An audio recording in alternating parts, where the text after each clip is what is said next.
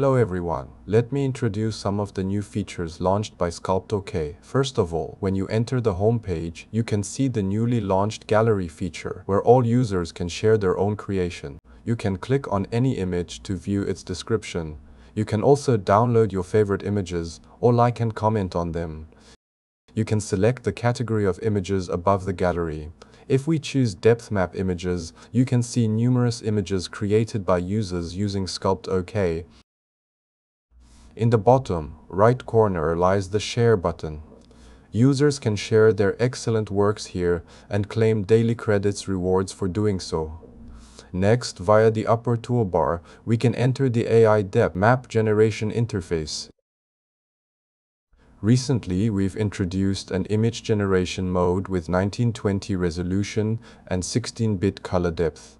Let's take a look at the image quality and corresponding resolution.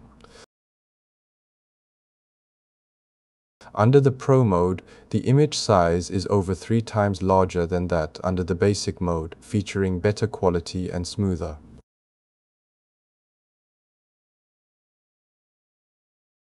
In the 3D preview interface, you can adjust the model's thickness. You can choose to remove the background and eliminate the default square base. You can select the model's size. The larger the size, the higher the detail.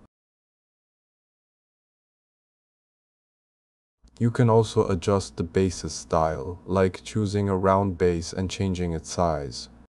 Finally, at the bottom of the page, you can see the final dimensions.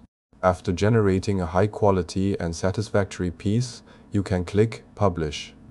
In this way, you can share the masterpiece in the community's art gallery, making it available for other enthusiasts to appreciate and comment on your work.